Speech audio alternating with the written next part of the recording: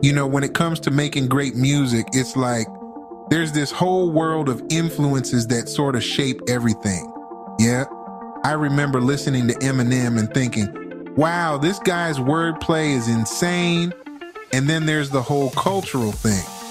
You know, like growing up in the South, there's this mix of sounds and styles that just becomes a part of you.